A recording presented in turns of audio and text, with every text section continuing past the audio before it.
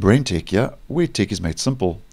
In the Google Chrome web browser on desktop, you may know if you open numerous tabs and start to open a lot of tabs in the browser in the tab strip, that as you can see in this example, the more tabs that are opened, the tabs start to shrink, and also the name of the website or the tab will actually start to disappear. Now I know this example is pretty extreme, but just to demonstrate for the purposes of this video.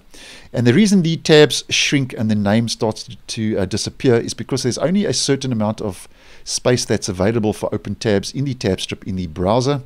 And as we can see, things can get quite cluttered and the navigation can be quite confusing and complicated.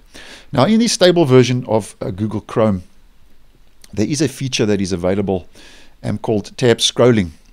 That will help you just to scroll through the open tabs if you have numerous tabs open, and also will limit the width of the tabs that are open in the browser.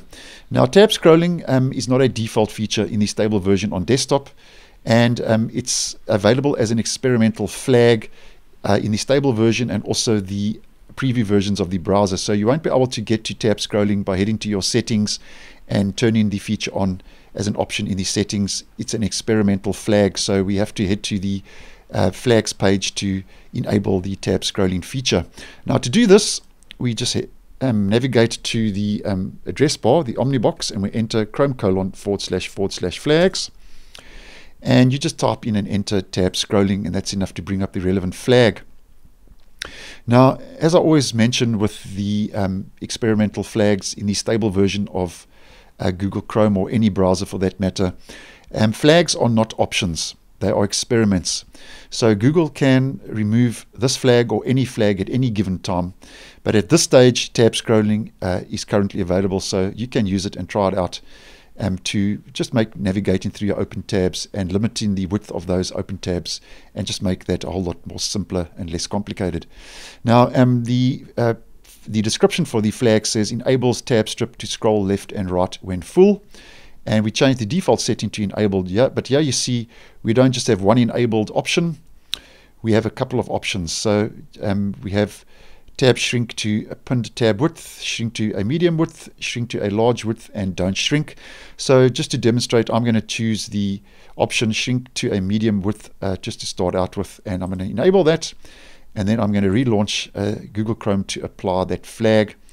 And yeah, we can see if I just start to open up a couple of extra tabs, you will see those navigation buttons for the tab scrolling appear. And now we can navigate through those open tabs as mentioned. And maybe the first choice wasn't the best example because that still looks quite cluttered.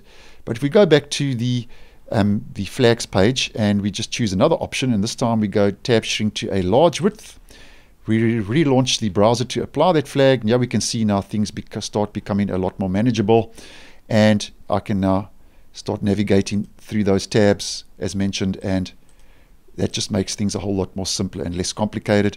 And then if I go to another option, tabs don't shrink, just to demonstrate, relaunch the browser, and now you'll see that's the original default size of the tab, and now I can just navigate through those tabs using those navigation buttons, and that just makes things a whole lot less complicated and a lot more simpler and simple to navigate through a whole lot of open tabs that you have open in the tab strip in the browser. But as mentioned, this is an experimental flag, and at this stage is currently available to try out and test in the stable version of Google Chrome. So thanks for watching, and I will see you in the next one.